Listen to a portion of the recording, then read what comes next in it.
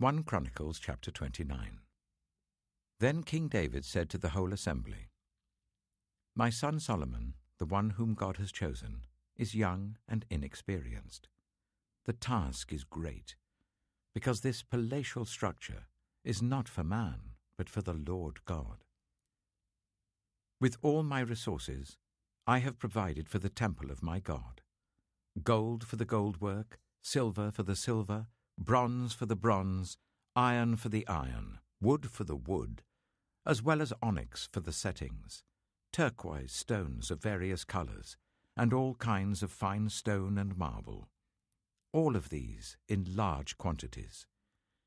Besides, in my devotion to the temple of my God, I now give my personal treasures of gold and silver for the temple of my God, over and above everything I have provided for this holy temple. 3,000 talents of gold, gold of Ophir, and 7,000 talents of refined silver, for the overlaying of the walls of the buildings, for the gold work and the silver work, and for all the work to be done by the craftsmen. Now who is willing to consecrate themselves to the Lord today? Then the leaders of families, the officers of the tribes of Israel, the commanders of thousands and commanders of hundreds, and the officials in charge of the king's work gave willingly. They gave towards the work on the temple of God 5,000 talents, and 10,000 darics of gold, 10,000 talents of silver, 18,000 talents of bronze, and 100,000 talents of iron. Anyone who had precious stones gave them to the treasury of the temple of the Lord, in the custody of Jehiel the Gershonite.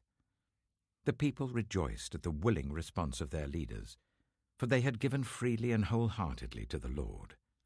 David the king also rejoiced greatly. David praised the Lord in the presence of the whole assembly, saying, Praise be to you, Lord, the God of our father Israel, from everlasting to everlasting. Yours, Lord, is the greatness and the power and the glory and the majesty and the splendor, for everything in heaven and earth is yours. Yours, Lord, is the kingdom. You are exalted as head over all. Wealth and honor come from you. You are the ruler of all things. In your hands are strength and power to exalt and give strength to all. Now, our God, we give you thanks and praise your glorious name. But who am I, and who are my people, that we should be able to give as generously as this? Everything comes from you, and we have given you only what comes from your hand. We are foreigners and strangers in your sight, as were all our ancestors. Our days on earth are like a shadow without hope. Lord our God, all this abundance that we have provided for building you a temple for your holy name comes from your hand, and all of it belongs to you. I know, my God, that you test the heart and are pleased with integrity. All these things I have given willingly and with honest intent. And now I have seen with joy how willingly your people who are here have given to you. Lord, the God of our fathers Abraham, Isaac, and Israel, keep these desires and thoughts in the hearts of your people forever, and keep their hearts loyal to you. And give my son Solomon the wholehearted devotion to keep your commands, statutes, and decrees, and to do everything to build the palatial structure for which I have provided.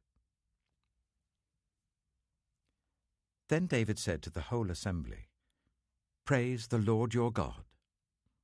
So they all praised the Lord, the God of their fathers. They bowed down, prostrating themselves before the Lord and the king. The next day they made sacrifices to the Lord and presented burnt offerings to him, 1,000 bulls, 1,000 rams, and 1,000 male lambs, together with their drink offerings and other sacrifices in abundance for all Israel. They ate and drank with great joy in the presence of the Lord that day. Then they acknowledged Solomon, son of David, as king a second time, anointing him before the Lord to be ruler, and Zadok to be priest. So Solomon sat on the throne of the Lord as king in place of his father David. He prospered, and all Israel obeyed him. All the officers and warriors, as well as all of King David's sons, pledged their submission to King Solomon. The Lord highly exalted Solomon in the sight of all Israel, and bestowed on him royal splendor, such as no king over Israel ever had before. David, son of Jesse, was king over all Israel. He ruled over Israel for 40 years, 7 in Hebron and 33 in Jerusalem. He died at a good old age, having enjoyed long life, wealth, and honor. His son Solomon succeeded him as king. As for the events of King David's reign, from beginning to end, they are written in the records of Samuel the seer, the records of Nathan the prophet, and the records of Gad the seer, together with the details of his reign and power, and the circumstances that surrounded him and Israel, and the kingdoms of all the other lands.